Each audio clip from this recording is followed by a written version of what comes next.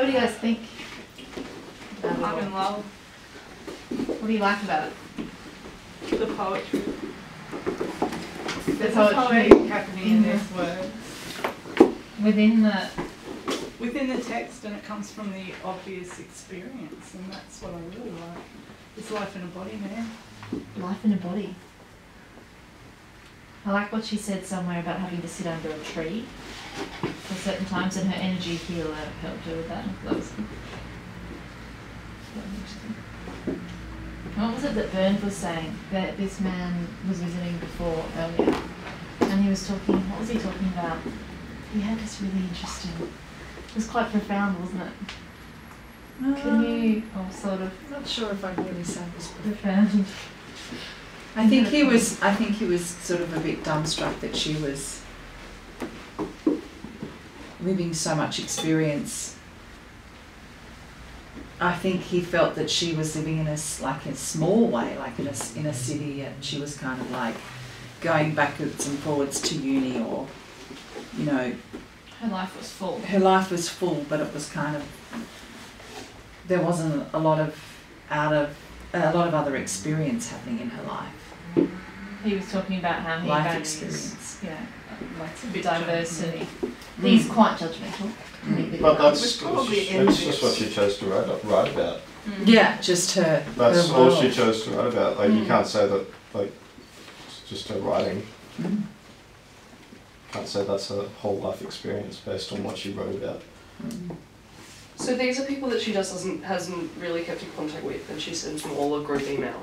I think that so she moved cities. She moved to Chicago from, I think, Portland. I don't actually know, to tell you the truth, where she moved from. In the first one, she's just taken on a job at Chicago University. Yeah. So I think there are a group of people that she's hoping to keep in touch with, or needing to share with, or connect with. Yeah. I've never received an email like this. I wish I had more emails like this. Such the act of actually making the effort to write, because it's such an easy. I'm not even a big texter. Like I will always call. Because I don't know, that's like just being generally lazy or. Yeah, you're right. You're a caller. Yeah. Sorry about that. You're a talker. No, I like it. Yeah, you guys are email people. You like just punish emails and get everything done. Emails terrify me. Really? You can do it in the middle of the night. Is why. Which is kind of the beauty of this, because it's so personal. Whereas I always perceive emails to be terrifying and. In what way? Like someone impersonal. Yeah. Well, this is what Jen was talking about when she and I spoke about this project initially. She said, how often do you get emails like this in your inbox? Yeah, that's right. Your inbox is just like, all these awful emails. But it's turned into spam and bills. That's right. I have a good filter, so it's just bills. It's interesting though. Or even just like people chasing you up from something that you were meant to do, and they're like, talk is not enough now.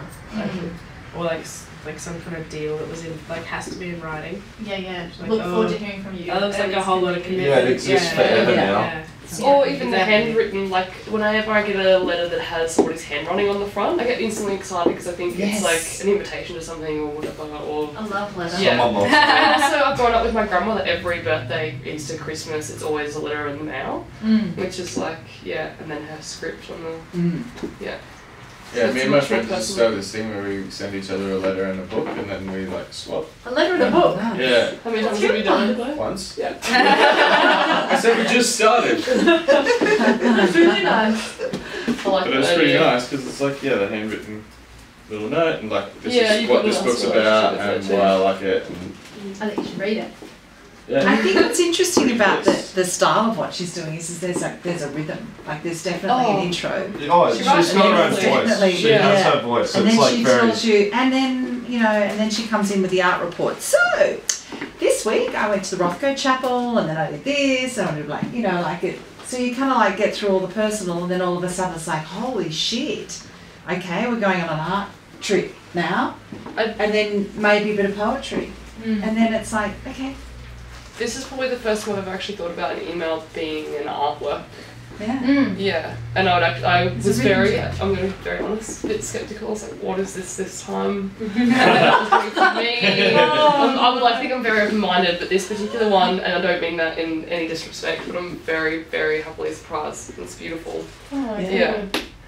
What about the show or about the I don't want to email? use the word About the outblank, but I show. felt like this was going to be something that I wasn't going to understand. And I like to think that I'm very open-minded about most things, particularly, I don't know. I feel like that might be a bit rude. I'm just very. It's I'm a good. bit, You're being honest Right. like Jen.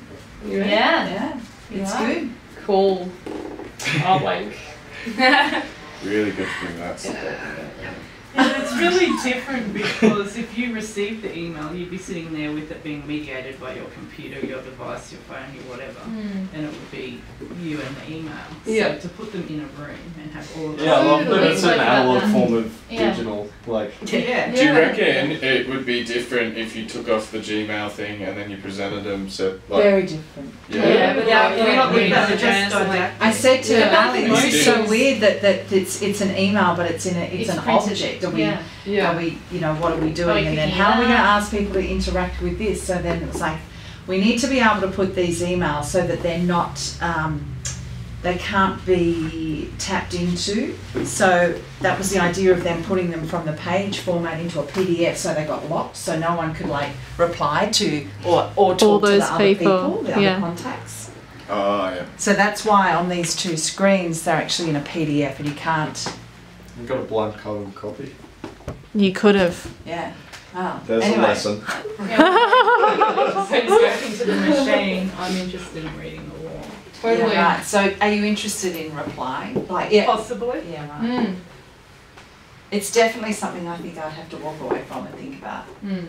But just the format as well, talk about that. Like, I read them as emails because of the way it's laid out. Yeah. Yeah, that's right. Not that it hadn't even, until we had this discussion, the idea of it not being on a computer screen. Mm. Yeah, I I feel started like reading them I've like just read emails. a short like another, novel and Mm. it's Yeah. got like it's a journey and it's like a really intimate novel, but it also takes you on the, you know, on these excursions as well. And there's poetry in it. And I've just read the novel because I've just read every single one. And now I want to go away and think about it like I do when you leave a movie or you've read a book. Yeah. And Talk then about what's most exciting is that you never ever get to write to the author of a novel. You don't get to contribute to her novel or his novel. Mm. You just read the novel and you go away. It's like a one-way relationship. Mm. Whereas this is like being, you know, allowed to become part or talk about the novel with the novelist. I think that's really interesting. I think it is too. It'd be